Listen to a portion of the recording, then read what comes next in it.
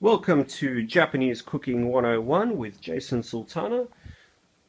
Welcome to my kitchen where I'll be showing you how to make something in about 15 minutes, probably, um, with nothing more than a plate and some chopsticks, which I have over here. You'll notice that unlike in most Japanese restaurants in Tokyo, I have salt.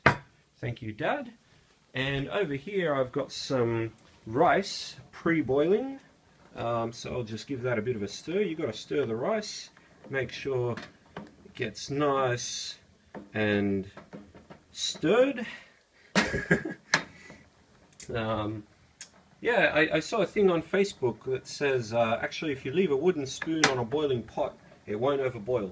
And it hasn't happened yet. It's come close and I've turned down the temperature. I don't really want to tempt it, but yeah, it hasn't happened yet, so what do you know, Facebook. I've got a pan over here that's been pre-oiled. I've got all that nice and oiled. And over here I've got a pack of, I believe it's chicken, capsicum and cucumber with some kind of sauce. And you'll notice I bought this pack for about $2.75 is what it says there.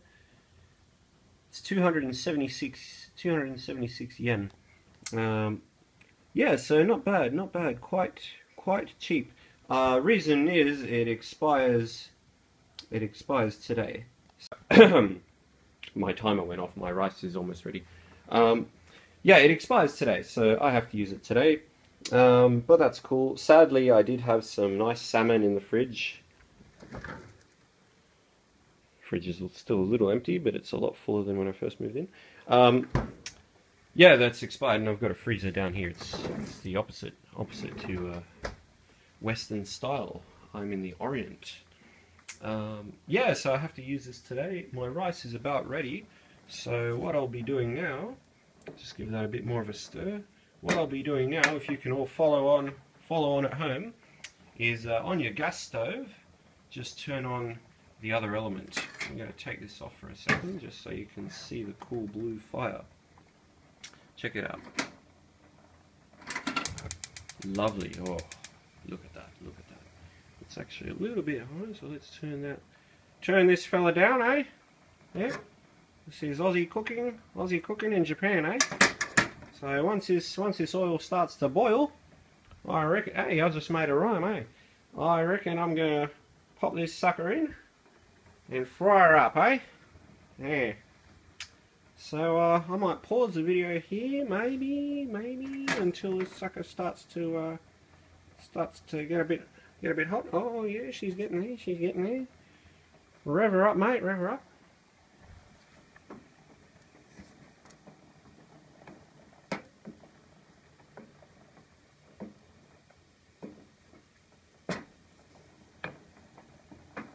Bread is surprisingly expensive in Japan. What you would pay for a loaf, a full loaf, I pay for about 6 slices, but you'll notice the slices are bloody thick as. Look at that, eh? About $1.40 for this sucker of 6 slices of bread. They should cut the slices a bit thinner and then I'd have more bread. But it is filling. I had 2 sandwiches with that for lunch and it's filling. And yeah, Mum and Dad, I have oil in my cupboard, but it's actually rice oil. I'll let you know how that goes. This is my first time actually cooking with oil. Rice oil anyway. So, yeah, bread is expensive, and because of that, oh yeah, that's nice and whatever you'd call it. So I'm gonna let me put this fella down so I can do this properly. Yep, there she goes.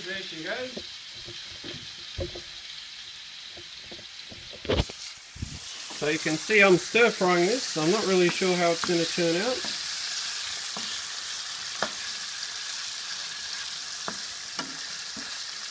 But the rice oil seems to be working pretty good. What was I saying? Oh yeah. Bread is expensive in Japan. So my tradition of taking sandwiches to work and school for lunch is actually rather expensive here. It's cheaper.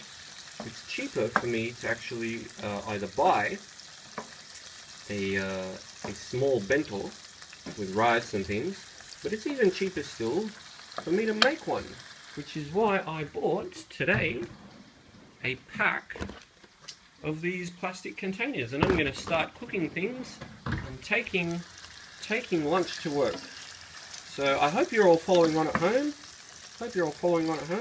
Sadly, you can't buy this stuff, probably, because you're not in Nippon. Certainly not for $2. I mean, the catch is everything here, food-wise. A lot of the things are cheaper per purchase, but you just get less of it. So instead of me buying a kilo of this stuff, I bought about a quarter of a kilo in this pack. And you can see the meat's already starting to turn white. So it's probably chicken. I still don't know. I don't care. It's some kind of meat.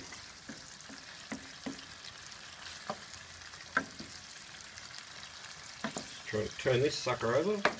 Oh, I nearly had him. Yep, beautiful. Yep. You'll be right, mate. Come on, you bastard. Get over here.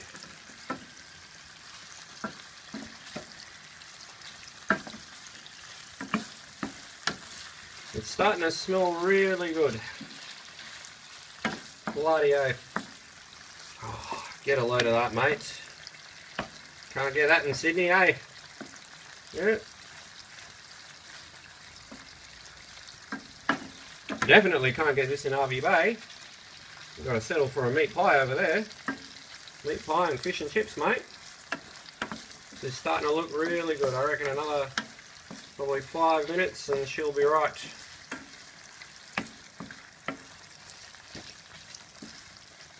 Lovely.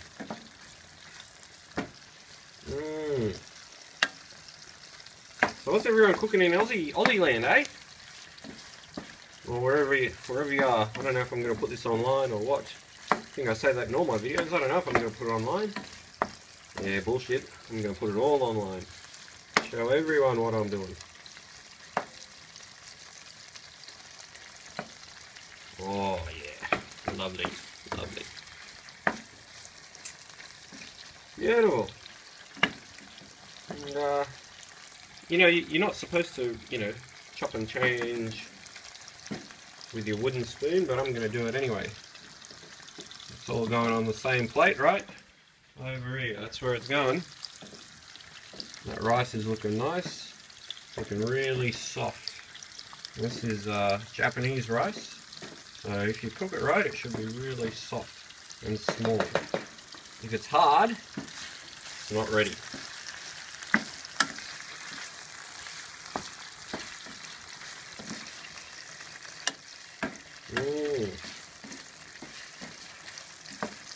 Lovely. These will be ready soon. I reckon I probably used perhaps a tad too much oil in this one, but it's me first go. I had a crack, and she's looking and smelling bloody alright, I reckon.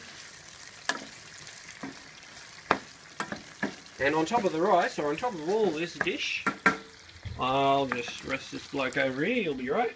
I'm actually going to use some of these things. I'm not too sure what they call them, but they're really, really nice. Some of them, sometimes they're sour. I might taste one first. Before I go and ruin me dinner. Bloody nice, I reckon. So the rice is going to go over there first. We have to strain it. And then these babies are going to go on top. Real nice. I would have used the sauce. But there was already sort of a marinade. Or a marinate.